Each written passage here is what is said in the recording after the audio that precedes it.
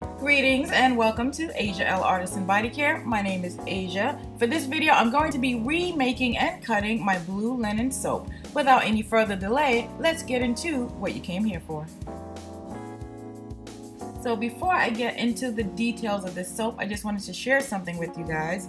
Lately, I've just been having these amazing moments of just feeling of gratitude. I don't know how else to describe it, but just great feelings of gratitude.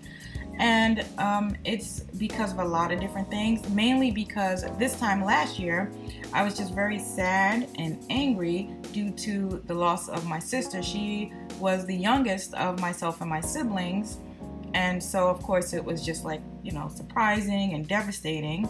And the last thing I wanted to do was to try and grow a business. I just wanted to stay in bed and be angry and be sad. And so now here it is, a little over a year later, and I feel motivated again in her honor. I do a lot of things, because she was so proud of me. And I get to meet people now that we're doing our first market here in Los Angeles every Sunday. And so one of the things that we're able to do is we meet people from all over the country, people who are visiting from all over the world. So we get different perspectives on life and travel. We get to meet people from every ethnicity. We get to have these amazing cultural experiences. And I just feel really, really grateful for that. I look forward to going to the market every Sunday because I know that I'm going to learn something new, meet some kind of amazing person, and so I've just been having these amazing moments of gratitude. And, of course, in life, we're going to have struggles and adversity, but what I think makes our struggle or our adversity unique is how we choose to come out of it on the other side. If we choose to grow and improve and take and use whatever lesson was intended for us to learn from that tragedy, adversity, or a horrible situation or uncomfortable situation. Now I'll get back to the notes on this soap. So although I call this soap blue linen, I originally called it fresh blue linen, so it's the exact same scent. And sometime last year I decided to change the shape of my soaps from being squared to rectangle, simply because it just fits better in the hand. My soaps are actually the same weight, but just a different size.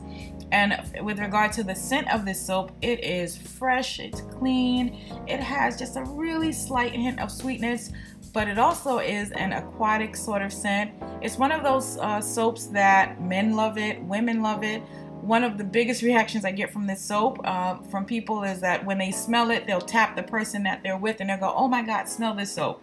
So it's been a really great seller for me because both men and women love the soap. And with regard to the design of the soap, I tend to use for all of my soaps with the same scent when I do a remake. I do use the same color. I just sort of vary the design element a little bit. I removed about 1/3 of the soap batter so that 1/3 of the soap can remain uncolored. And for the remaining soap batter, I colored it with Celestial Silver, which is this pretty silvery blue color.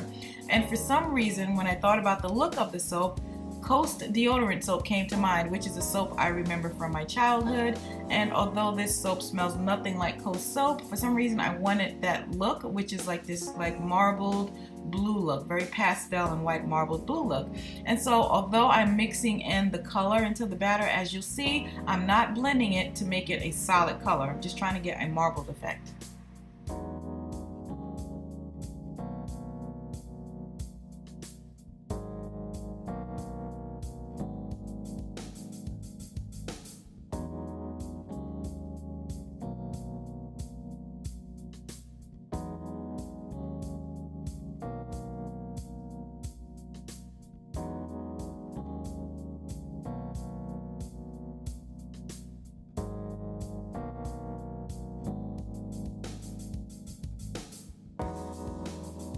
After all of the marbled blue soap is in the mold, I then add the creamy white top of the soap.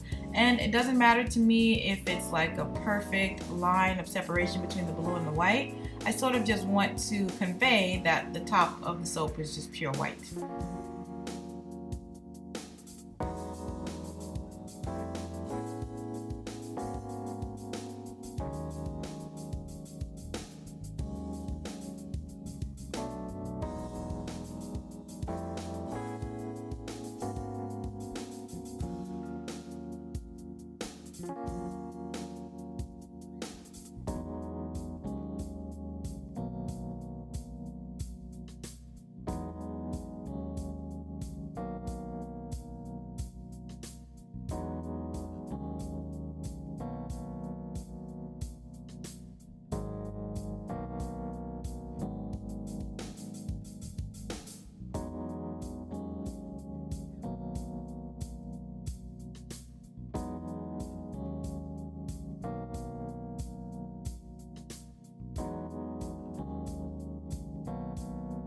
to create texture on the top of the soap, I'm using this cute little spoon. I believe it may be an ice cream spoon. So I'm always on the lookout for little tools here and there to create a texture for the top of my soap, because in most cases I just take a skewer and do what I call my swirly twirly swirly cue or whatever kind of effect for the top of the soap. So this is just like a nice departure, and gives a really good textured look to the top of the soap.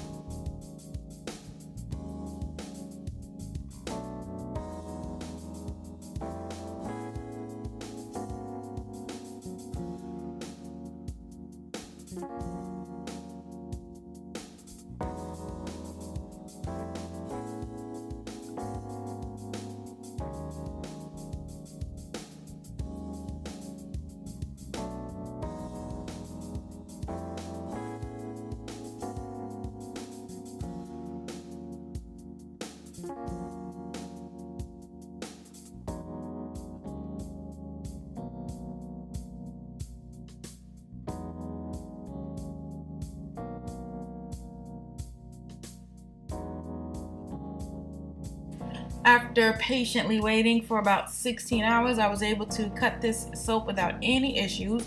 Immediately I noticed that the top sort of has this like ocean wave look. I wasn't going for that. I was more so thinking of like peaks and valleys, but with the blue, that marbled blue in the body of the soap, and that top looking like water, it just conveys the scent of the soap perfectly. So I'm really happy with this soap.